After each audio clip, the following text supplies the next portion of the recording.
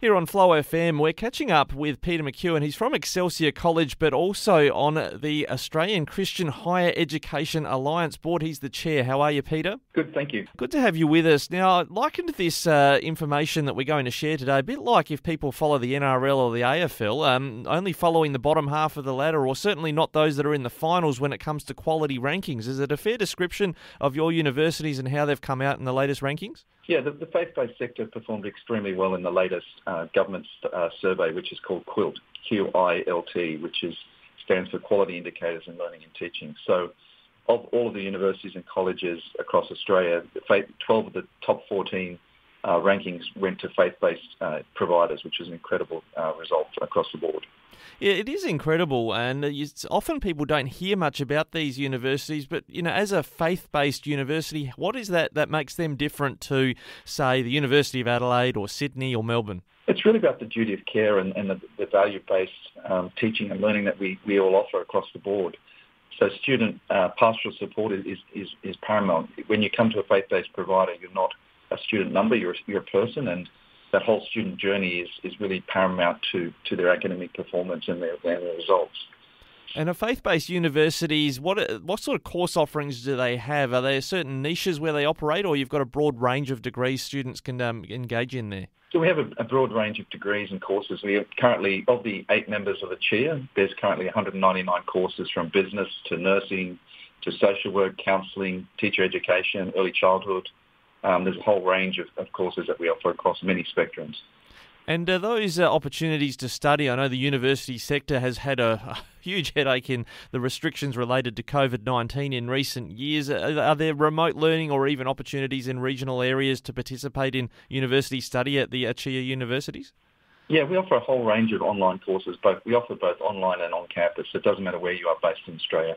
You still get the benefit of learning at a faith-based institution. Right. I thought I picked up somewhere that you may even have some regional study hubs, some opportunities that people can connect with the faith-based universities, even in a regional area. Yeah, so some of our teaching areas operate in regional areas. So Alpha Crucis University College work in that area. Also Christian Heritage College in Brisbane in that area as well.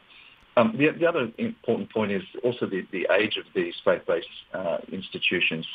For example, we have Avondale University, which is over 120 years old, so one of the oldest higher education institutions across Australia. So at Excelsia, we celebrate our 40th anniversary next year. So we've been around in Australia, across Australia, for many, many years.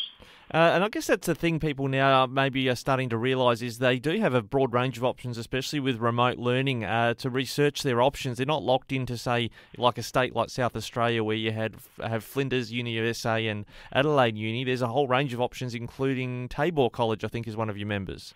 Yeah, Tabor is based in Adelaide, and again, that's an institution with a long history, providing high-quality education in the Adelaide and South Australian market. But coming back to that online, yeah, we're all very active in the online space, and we offer a range of courses. So anybody in regional South Australia or regional Queensland or wherever across Australia can access these courses. And can they access them using, it's the HELP system, a lot of people still call it HEX, but the HELP system in terms of not paying up front for the whole cost of your degree? Yeah, so there are courses that are available with fee help, so the student has the opportunity to either pay up front or take out a fee help loan.